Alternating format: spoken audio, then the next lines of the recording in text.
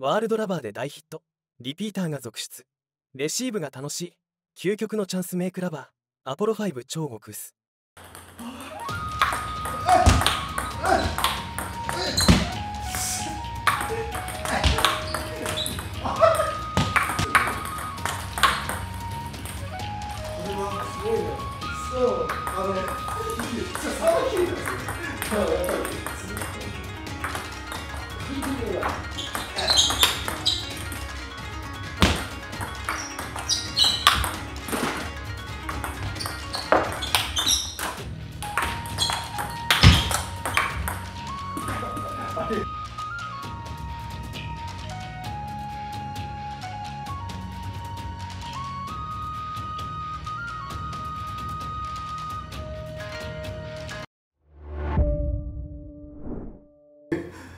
皆さんこんにちは。こんにちは。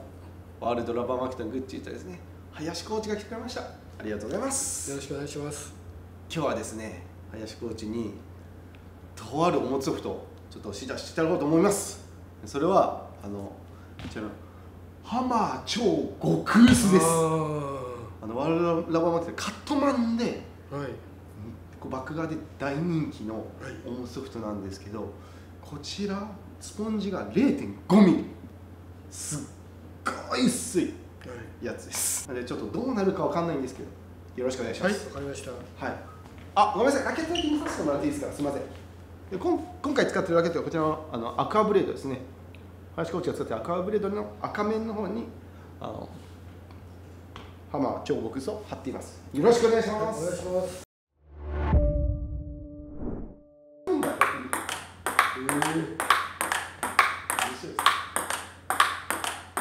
思ったより弾む。まあかからないかもしれない。切れる。切れるです。いきます。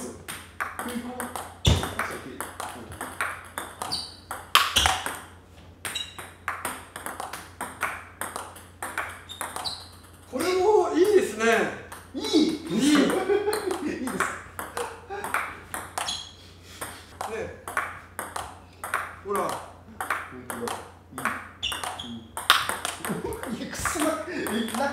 すごい楽ですね。ボールもそんなに遅くないし。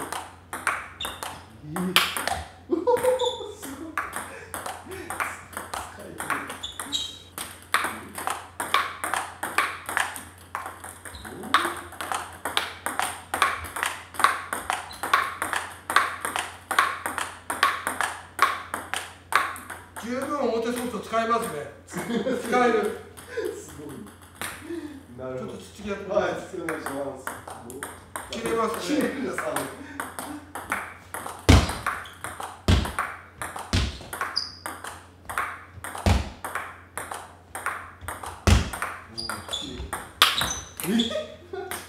すげえ。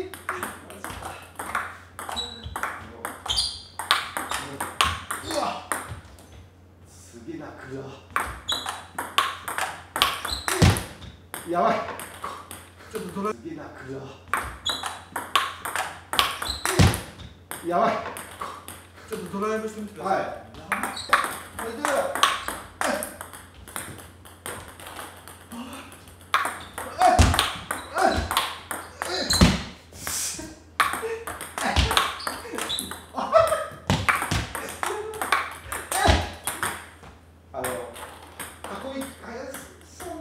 過去一なくる。オリジナル的に。今のなんかだって、このぐらいね、2、30センチボール曲がってますよね。やばいっす。やばいっすよね。これはすごいな。いいです。サーブ切れてますね。やっぱり。ハマーのいいところがやっぱり切れるってことだよね。ラバーの良さは薄いんだけど切れる。ごめんなさい。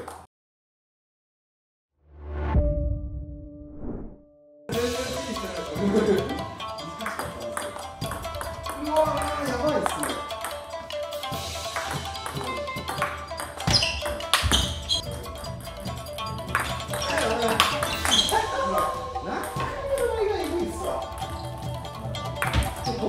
いいっすね。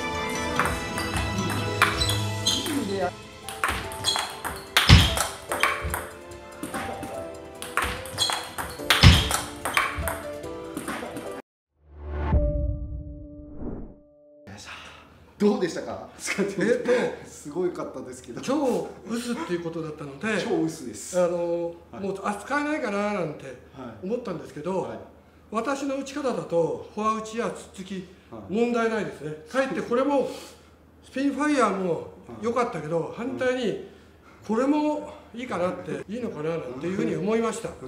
これも新しいラバーの選択肢の一つかななんて。ただ扱いは合う人と合わない人がいると思います。私のようなライジングで取るタイプの人は結構合うかもしれません。ただ溜めてポン溜めてポンって打つ方は意外とボール落ちちゃう可能性はかなり強いかもしれないです。テンションの表っぽい打ち方ってことですかね。なんかちょっと下がってちょっとそうですね、打ってこうとする。中陣ぐらいでバンバンバンバンスマッシュ打ってる方は意外と合わないかもしれないですね。前でじゃあ台にバッチリついて合わせていくタイプ、回していく、そうですね、ブロックタイプっていうかね、そういう方には合ってるかもしれないですね。ありがとうございます。よく切れました。それそうですね、確かに切れてました。はい、ただ飛ばない表ソフトなのかなって私も思ってて受けてた割にはサーブ切れてましたし、つっつきも切れてるの結構出てたんですよね。いろいろドライブに対してワンコースのブロックとかもすごいナックルバックが来たんで、なのでそうブロックのナックルの球質も自然と出てるような感じがありました。この中まあ面白いです。面白いです。ぜひですね、皆さんよかったら使ってみてください。ありがとうございました。ありがとうございました。